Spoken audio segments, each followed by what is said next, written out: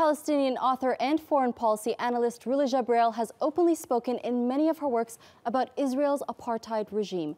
Tensions are still simmering between Palestine and Israel after the Israeli government put metal detectors around the Aqsa mosque in occupied East Jerusalem. The decision became a source of friction and a symbolic rally cry in the contest for control and sovereignty over the sacred compound. Rula Jebreal joins me now to talk about her own experiences. So Rula, I want to first start off with your production, Miral. It's an autobiography that was later transformed into a movie, and it's about 4 women that try to overcome their hardships when Israel was formed in 1948. So can you tell us about being born in Palestine and raised in Jerusalem? Can you tell us about your own outlook on the situation there? First, thank you for having me. I'm really pleased to be in Istanbul, in Turkey, a country first of all, a city I adore, and a country that is a mix between East and West. Yeah. And I think it's a beautiful place where there's, plays a huge role in the Middle East, no doubt. And when you look at one of the main conflicts of this region, which is the Israeli-Palestinian conflict, I try to look at it from the standpoint of human rights, but above all, women. Yeah. And women's rights. So the protagonist of my book, of my life, basically, were those amazing women. One of them in 1948 decided to build a school, an orphanage. Her reaction to the conflict, well, we have a conflict, we have a war, but we need to build the next generation, and that can happen basically through education. For her, her mission in life was building the citizens. While people were building armies in the Middle East, she was building schools, she was building opportunities, she was building people so they could take off and inspire others and find solutions through a non-violent, basically, approach. That was Hind Husseini. Her institution still stands since 1948. Since she found these 55 kids in the street, the smallest one was 1.5 years, the oldest one was 8 years. She saw the drama, but she decided that her answer has to be hope. Yeah. And in this moment, more than ever, we need visionary people like her in the Middle East, in the region, and above all, in Israel and in Palestine. So your works are based on a lot of the things you've lived throughout your own life. Can you give us an overview of how you grew up and became the strong woman you are today? Wow.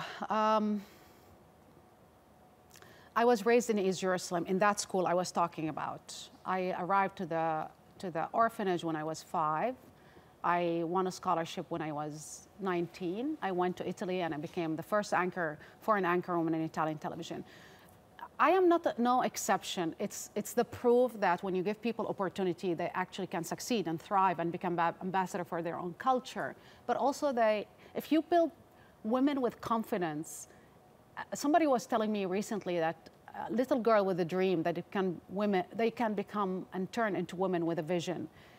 This is what we see all over. If you give people a chance, especially women, if you invest in education, no doubt they will turn out to be confident, independent, and can build something for others and for their communities. The women that raised me up, my teachers, my professors, the women in my community. I mean, I remember during the first Intifada, one of the strongest vision I have, it was the first time that Israel came to make an arrest in our neighborhood in East Jerusalem. And they came and basically they surrounded the whole neighborhood. They rounded up everybody, every boy and the mothers would not allow them to arrest. And we didn't have enough lights in the neighborhood. And the whole neighborhood came out and women came out.